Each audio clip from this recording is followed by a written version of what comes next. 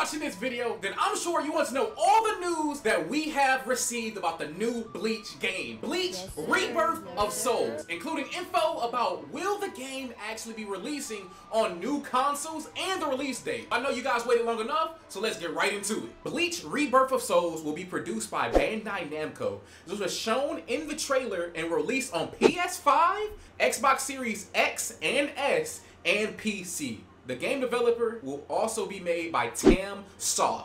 Tamsoft is also known for their arena fighters like Battle Arena Tozen games, but has also worked on many popular anime games such as Captain Tsubasa Rise of the New Champions, Melty Blood Type Lumina, and pretty much every single Senran Kagya game that's out there. The sound composer for Bleach Rebirth of Souls is Takeharu Ishimoto by Thrill Inc. I couldn't find anything about Thrill Inc.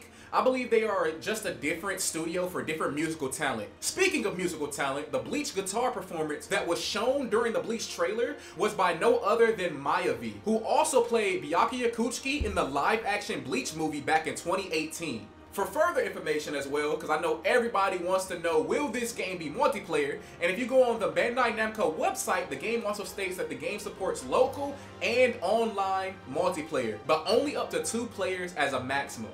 The release date that surprised me the most on the Bandai website also stated that the game is going to release soon. So given that we just got a trailer as of yesterday on July 5th as of this video, my prediction is that the game will be out either around December or the start of January 2025. Mainly because most games release around 3 to 6 months after a trailer. But I don't think the game will release in October at all because the list of big online game titles such as Call of Duty, Assassin's Creed is just too high during that month. If you go further down to the Bandai Namco page for the new Bleach game, there's a section of the website that also states a single strike can spell defeat for you or your opponent, which means that most characters, if not all characters, have super attacks similar to Ultimate Jutsu, just like in the Naruto Storm games. But the next part of the article is the most interesting. It reads, overturn the tide of battle and unlock new forms and new blades to bring victory from the edge of defeat. This confirms that there are ways to unlock new battle forms in the game, like a transformation, just like how it was in the Bleach trailer. If you see normal Ichigo, then later you will also see him in his Bankai form,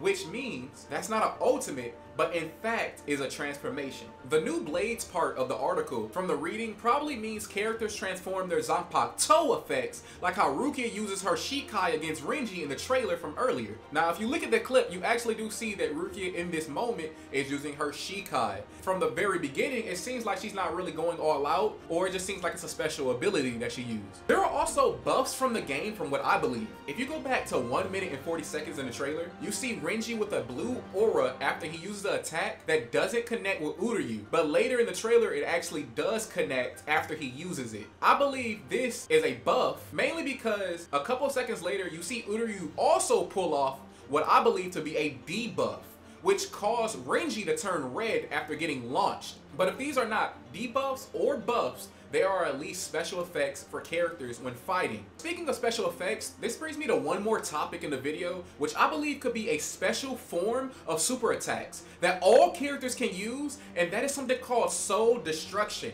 that was shown during Ichigo versus Byakuya and during Renji versus Uryu in the Bleach trailer. I don't have much information on them right now, but seen in the trailer, they were only seen when both Byakuya and Renji use a super attack, so they can only be assumed either a special ability that characters can use or bonus damage. But tell me what you guys think about this one, because from what I believe, it's definitely a special ability or maybe some form of disarmament, like how Naruto, you can take off the gear that other characters have, such as like their clothing or different items that you put on the character. The last thing to go over is that it appears that the game's story as of right now will only follow up to the Soul Society arc based on the characters that were shown in the Bleach Rebirth of Souls trailer. But I personally believe that there will be more to the story, if not added as DLC for like the 1000-Year Blood War that they will add to the game. And lastly, Renji, Uryu, Kisuke Urahara, Yoruichi, Byakuya, Rukia, Chad, and Ichigo are confirmed as of right now to be in the game as playable characters for this new arena-based fighting game. And maybe Orihime because she is shown in the story mode as well. As of right now, that's all the information that we have about the new Bleach game, Bleach Rebirth of Souls. So if you guys want more information or more anime related content, and please don't forget to follow me for more videos just like this. And when more information comes out about the Bleach new game, I would definitely be the first one on YouTube to talk about it. But until next time, guys, stay safe, stay blessed, and as it out.